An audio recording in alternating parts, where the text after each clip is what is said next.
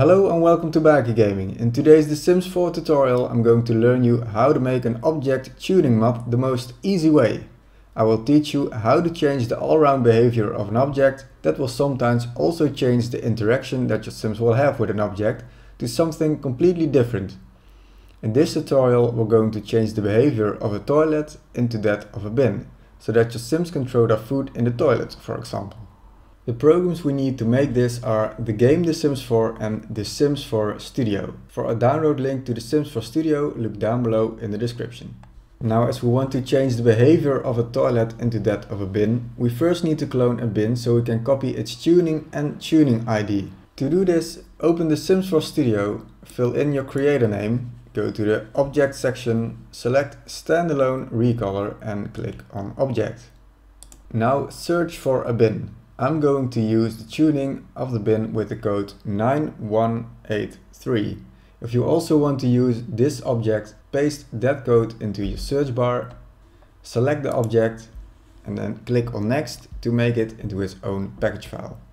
As this is only for getting the tuning name and tuning ID, it doesn't really matter what name you will give this package, as you can delete it immediately after you have written those down.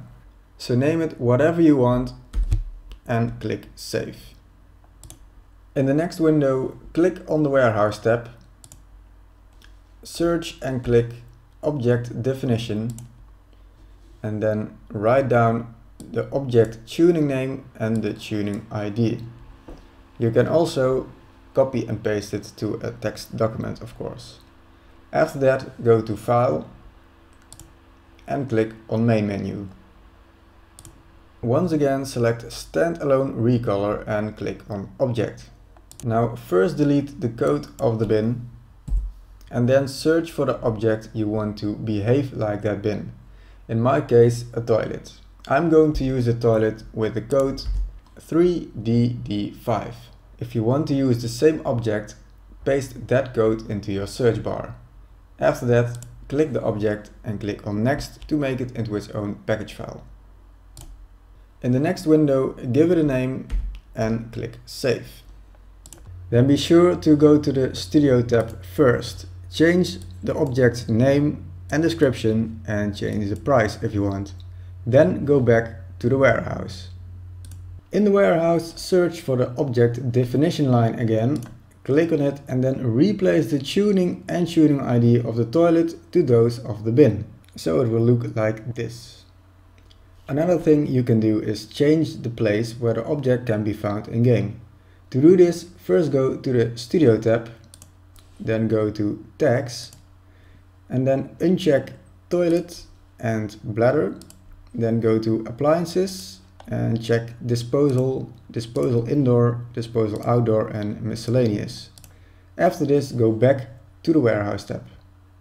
In the warehouse, go to Object Catalog, then go to Tags and click on Edit Items.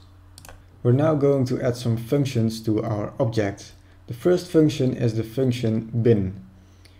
To do this, click the Add button, go to Tags, click the drop down menu and type onto your keyboard func_bin. Select the function and then add the following functions in the same way: func garbage, func rubbish, func trash and func trash can. So we'll end with something like this. After this, click on Save right here. Now if you go back to Studio and click on Texture, you will see that you can't export the catalog thumbnail yet. You first need to test it out in game, and after that open your package file again to export the catalog thumbnail, add something like bin to it and import it back.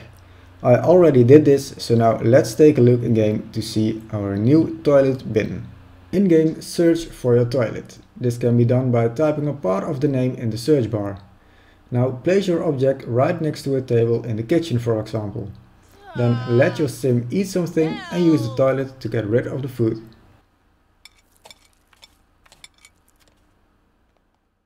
And this is the end of my tutorial. If you want to learn how to make a more detailed tuning mod with more possibilities of which options you want your item to have and which one you don't need, please watch my tutorial how to make an object tuning mod the moderated way by clicking on the video link.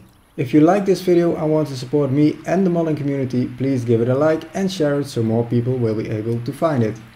If you still have questions, please ask them in the comments below.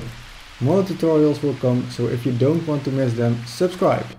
Have fun making your own object tuning files and see you next time here on BakieGaming.